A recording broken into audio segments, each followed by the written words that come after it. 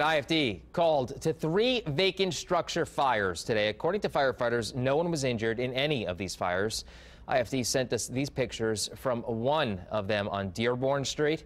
IFD reports crews have responded to 22 vacant structure fires this month alone. Firefighters say it could be connected to the colder weather because people will use the buildings for shelter. IFD says if you think it's happening in buildings near you, call 911. They can send an officer to check on the person and help direct them to other resources and shelters in the area that helps protect them and the firefighters.